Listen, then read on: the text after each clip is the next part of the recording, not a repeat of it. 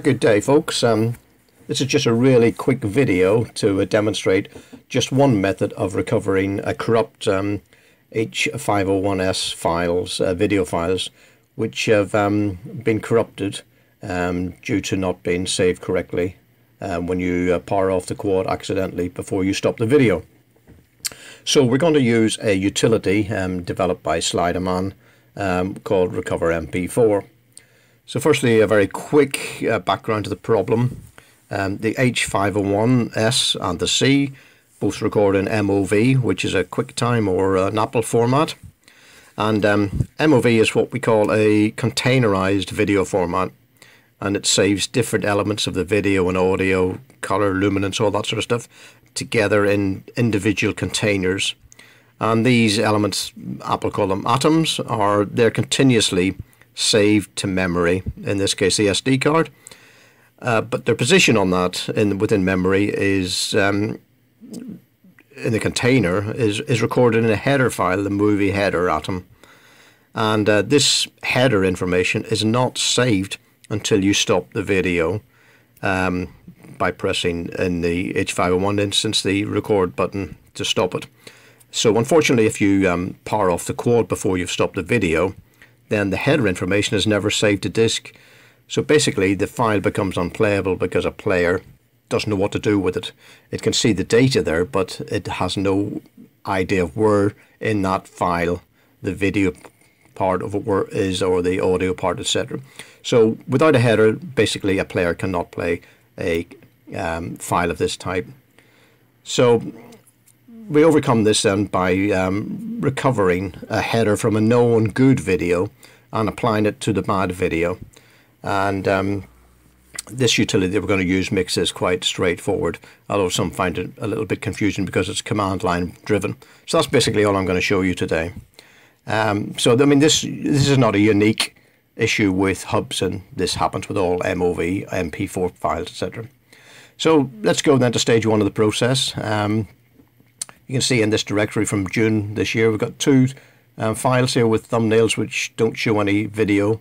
And if we try and play them with Windows Media Player, well, we get Windows Media Player cannot play the file. And that's because these files have been unfinalized. So let's go and get the utility then. So we'll go to Slydiman, recover MP4. And down the bottom of this page, you'll see there's a couple of links to the zip file. Download that zip. And I've already unzipped it, and I'll put it in a directory called H501 recover, and I'm going to work from this directory and do everything from this directory to make life easy, because there's certain file names and paths you need to put in, and by having everything in one directory, it makes the syntax much simpler. You don't need to do this. You can put the files wherever you want, but you're going to have to specify where they are on your particular drive.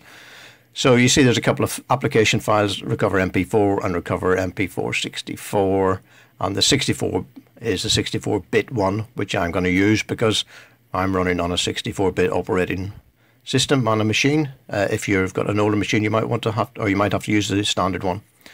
So go back to the raw data again, and we can see we have a smallish file here. So we'll move it up into our working directory, as I mentioned before.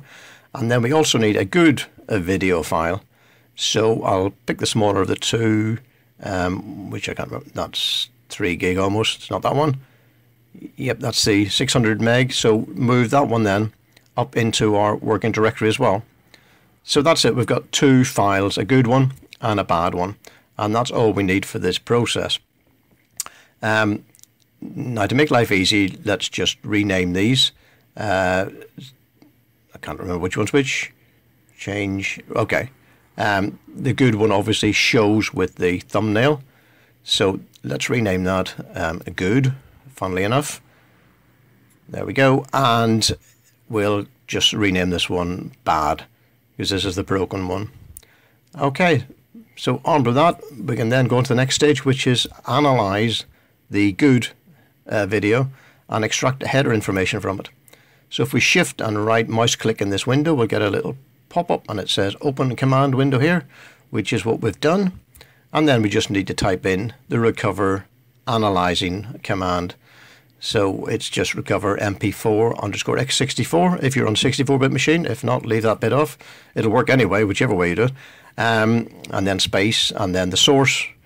In this case, it's going to be the good one, which we've renamed. So it's good.mov, and then space Analyse. So this will then look at the header information on this file and compare it with where the date is and work out how this file has been put together. So I've done that, hit return, and immediately you can see we have created two new files. We've got an audio.header and a video.header. So those are the two files we're going to use in this next stage of the process, which is to actually recover the bad video. And against the same command, recover mp4, and this time it's the source is the bad.mov. You can see now why we renamed these. And the output is going to be called fixed in this instance. You can call it whatever you want, and that's an H264 file. It'll also create a WAV file, but again, that's just going to be full of noise, so it's of no use whatsoever.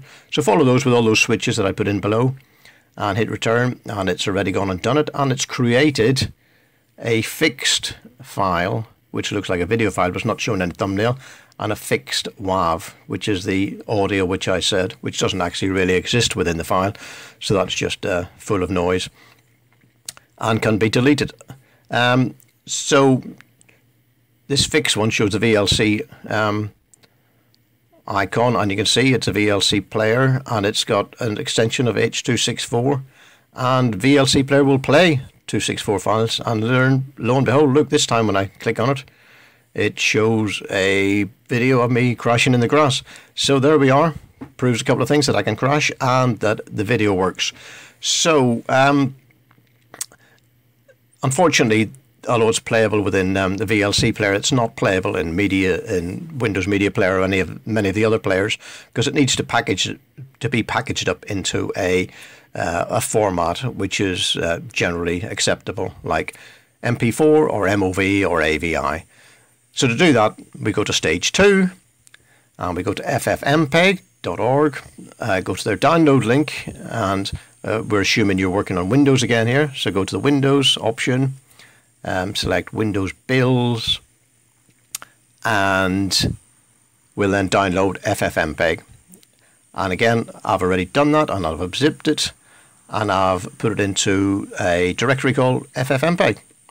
Straightforward enough. I use this quite a lot. So I've also moved this fixed file that we've just created in the last process into this directory to make life easy for us. Just checking that's the right one, and it's still running okay in VLC player. And again, we'll do the right mouse click while we hold down Shift, and we get the open command window here, prompt, select that, and then we just type in the single command that we need for this process. Now you notice I just pasted that in. That's because I've already copied it, and I'll put these links below in the video so you can do the same. Just paste the command directly into your window, and it's going to create a fixed.mov from this. So we've hit return, it's done its business, and immediately you can see up pops a little thumbnail of what looks like a video.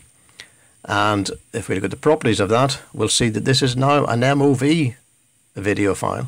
So we've created an MOV wrapper around the H264, and so this is now playable, as you can see, in VLC player, and it should also be playable in any of the other players. So if I try with Windows Media Player, which we know didn't work before, there we go, no error message this time, and that works perfectly.